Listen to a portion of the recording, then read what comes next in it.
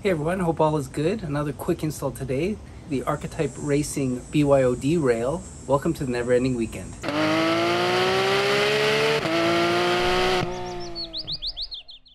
So for those of you who know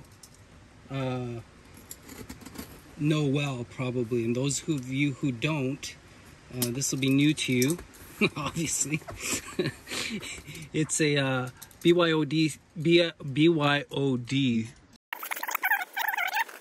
A lot of the people who are interested in Bronco know exactly what a BYOD rail is, but for those who don't, it's bring your own device. And it's cool functionality that Ford added into their Broncos, thinking that people will want to take these cars on adventures and would want to record those adventures. Kind of a nifty idea for mounting devices like your phone and cameras and whatnot. So packaged really nicely, but this was kind of expensive. I'm not gonna lie, I kind of second guess whether it was worth it, because there are other options out there. But saying that, this is the best looking one. Milled out of aluminum. They have a few different designs. This is one of the more kind of understated design. The mounting hardware and the actual rail. Understated color as well, because they didn't want it to stand out too much. Solid. Oh, this is the centerpiece. Here are the end pieces, marked left and right.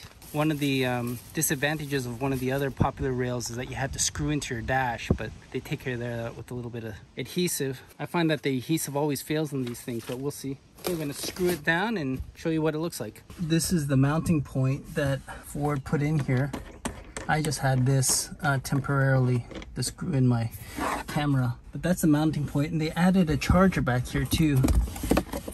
USB-C and USB. They include this one plastic washer spacer in the hardware package, but so here I pre-assembled the pieces. I haven't tightened it down just because I want to kind of put it in place before I really screw down these bolts.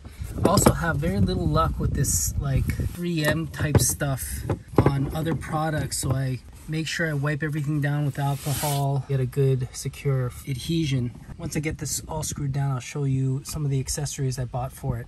Overall, it looks really good. Looks very factory. I'm glad I went with the smooth rail and not the picatinny one, because this blends in really nicely with the factory dash. It is a nicely built product. I guess you get what you pay for. So I bought a few of these from Ram mounts. They just go into the rail here. You take out this little piece at the bottom, thread it through, and then lock it in place. Always something, eh? Oh, it doesn't work. It's not. Oh, it doesn't work. Okay, here's a lesson learned.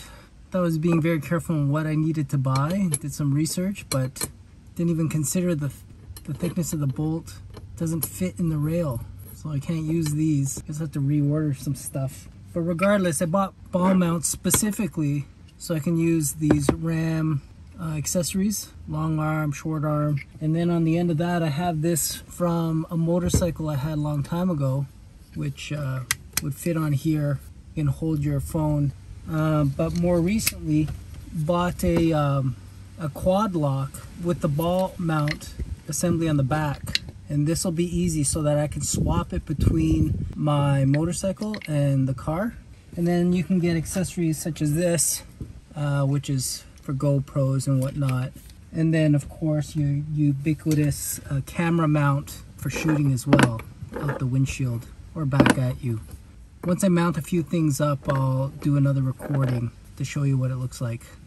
Different hat, different day. It's been about a week. I did some research and really found out I didn't know anything about picatinny rails. So I went on the forums and did some research, asked a few questions, and basically found some adapters other people are using from brands like Small Rig and some other things. I'll put some links down below if you want to purchase those items. I basically bit the bullet and decided to go with the Archetype Racing balls that they sell. They're also made of aluminum. They're kind of not expensive, but more pricier than the stuff from Ram mounts. By design or not, well, obviously by design, they created their balls with an adapter, so it's the only thing that will fit into the rail. A conventional 1/8 inch bolt will not fit in the rail space.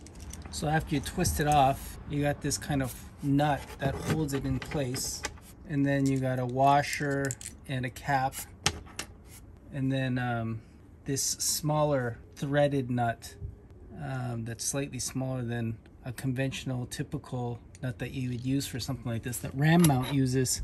This won't fit in, but this will. I'll put everything together and I'll show you some of the accessories that I bought. So I have everything bolted down and screwed tight. I have the GoPro there and the quad lock for my phone. It all works pretty well. It'll be fun to use this, the GoPro. I guess that Ford really focused in on what people were going to do with their Broncos, and so when you go off-roading, you can record your adventures. I've had the rail for a couple of weeks now, and I didn't even notice it. I forgot I had this here. It looks so stock. But overall, I like the Archetype Racing BYOD Rail. It's well built. It's quite expensive, but if you're in the market, it's definitely an option. Until next time, have a great weekend.